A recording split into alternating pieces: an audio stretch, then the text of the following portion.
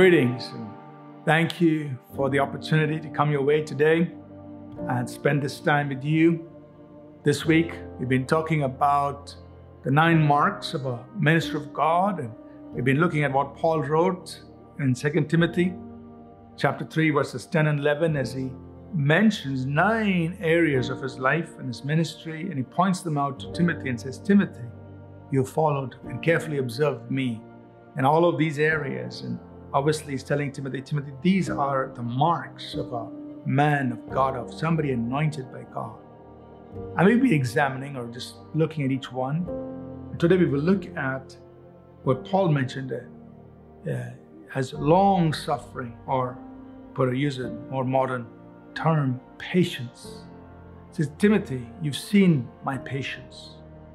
And obviously this patience had to do with his dealings with people. Because being patient and how you're handling situations, circumstances, that you deal with people with great patience. Paul himself wrote in 2 Timothy chapter 2, verse 24, he said, and a servant of the Lord must not quarrel, but be gentle to all, able to teach, patient. So in dealing with people, he said, got to be patient. People are not going to always respond as quickly as you would like them to, as the way you would like them to, but you be patient with people. So he says, this is a mark of a minister of God. He says, Timothy, you've seen my long suffering, my patience in various situations and circumstances as he worked with people.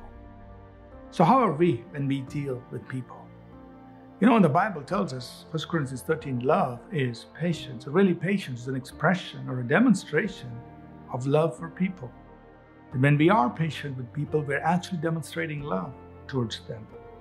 That we really love them, care for them, and are willing to work with them. So patience is an expression of love. And it's a mark of a minister of God.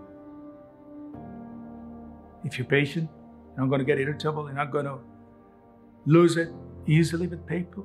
You're going to be kind. You're going to be gentle, tolerant as you deal with people. And that's what a minister of God must demonstrate. Let's pray. Father, we ask that you'll help us grow in this grace of being patient as we work with people. As this will truly be a mark of our lives as ministers of God, and how we work with people, with all long suffering, with patience. Thank you, Father, in Jesus' name. Amen. Thank you for tuning in to Living Supernaturally. For more resources to strengthen your spiritual walk, please visit apcwo.org.